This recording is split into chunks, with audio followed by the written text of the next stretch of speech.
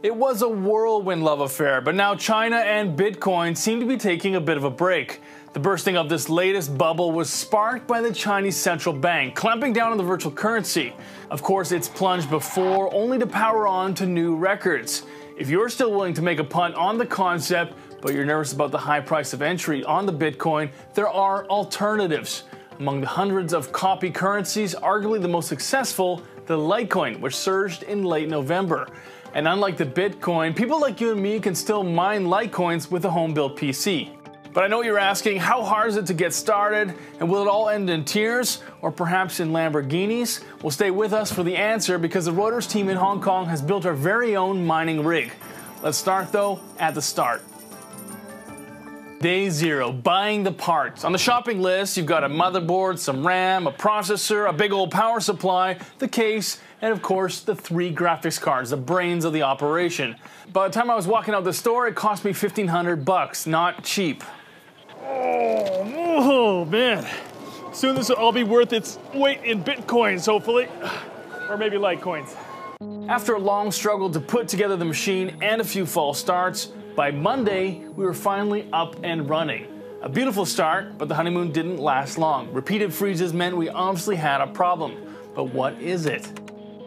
By day 2, the machine had gone from occasional problems to non-functional, and it seems we'd found the culprit, heat.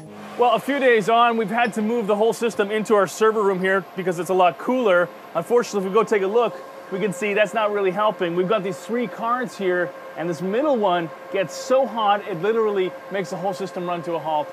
So unfortunately, we're gonna have to pull it right out, and that's really gonna hit us when it comes to mining this week, unless we can come up with an alternative solution to get it back online.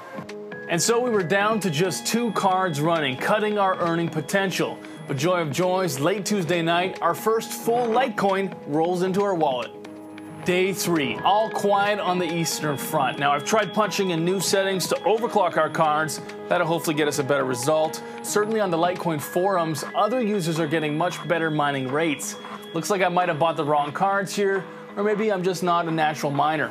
Day 4, a solution to get our 3rd card back and running in the system. This online supplier sells extension cables to wire that graphics card in, but out of the system. And that should help it stay cooler, though it will take a day to arrive here from Shenzhen.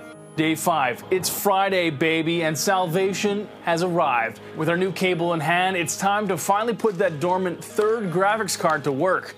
But the extra cables were actually a bit too short to help much. And while we could pull the whole thing out of the case and put it in a milk crate like others have done, I don't have the time or the patience for that.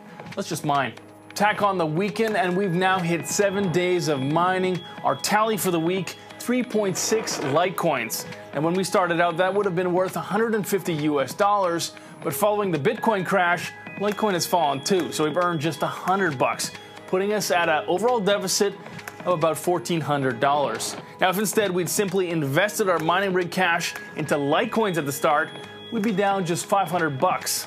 So while yes, you can still get into the mining game with Litecoin and other currencies, don't expect to be doing so on the ground floor. At this stage, crypto mining is a bit like its real-world counterpart. It's very labor-intensive, it's got high risks, and there's no guarantees of profits.